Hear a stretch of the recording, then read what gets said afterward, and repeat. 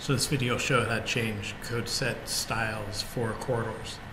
Code set styles control how sections of the corridor and the corridor and plan are shown.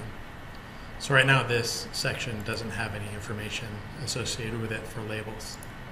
So if I want to add information, I can right click and go to Edit Code Set Styles.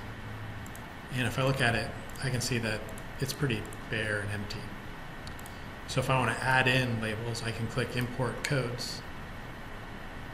And I can select a subassembly, assemblies, corridors. And so I'm going to go into Plan View and select my corridor.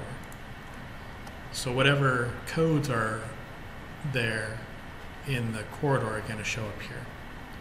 So if I just want to show labels on the pave, I can come over here and click the here and select the style that I want. So when I hit OK and come back over here, I can see that it's located along the pave assembly links.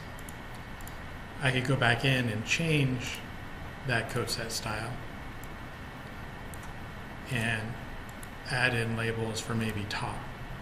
But the problem with using top is that all of the top links will then be labeled.